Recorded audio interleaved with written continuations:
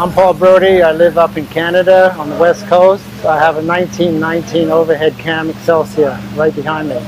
In 2005 I started what I call the Excelsior project.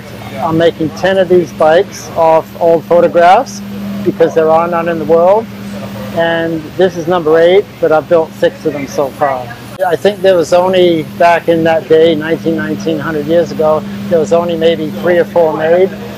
And after Bob Perry lost his life, the owner of the Excelsior, Ignaz Schwinn, how the rumor goes, he ordered the bikes smashed and buried. I don't think all of them were, because in the years after, a few showed up at a few races, but there was no factory sponsorship, and over time the bikes all got lost.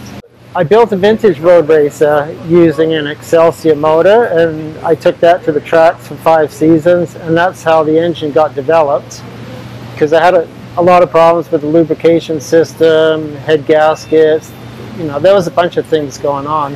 And so the engine is reliable now on that road racer, which has a 71 rear wheel horsepower, so it goes 130 miles an hour. This one only has a little less than 50 horsepower because the carb is a Schebler, so it's kind of limited by how much air can go through it.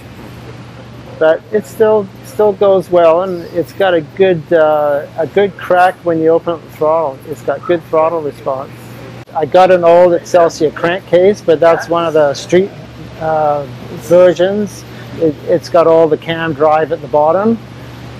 I cut that all off on my mill and I started fabricating. So the first bike I built, I called the mock-up. It looks like an Excelsior, but it'll never run because the engine's made out of metal and Bondo, but that was to get the shape. And then I spent 4 months on AutoCAD figuring out how to get pistons, flywheels, oil pump, and all that inside it. I made the outside of the engine look like a 1919, but inside I made it as modern as I could. It was a huge learning curve because I had to learn how to build a motor. It's something I always wanted to do since I was 18 working in an engine shop. So there was a lot to learn. There was metallurgy, there was how to fit everything into a certain size and choosing parts and cam profiles and compression ratios. There's a lot involved. And the lubrication system ended up being the hardest part to figure out, because most of the bikes at Sons of Speed have total loss, but this one has a recirculating oil system. So the oil goes into the motor, gets pumped back to the tank.